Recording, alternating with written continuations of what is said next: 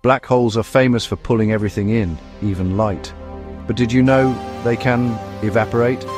It sounds impossible, but it is real, thanks to a strange quantum effect called Hawking radiation. Proposed by physicist Stephen Hawking, this theory says that black holes slowly lose mass over time by emitting tiny amounts of energy. Here is how. Right at the edge, the event horizon, pairs of virtual particles constantly pop in and out of existence. Normally they cancel each other out, but near a black hole, one particle can fall in, while the other escapes. The escaping particle takes energy with it, meaning the black hole loses mass, very slowly.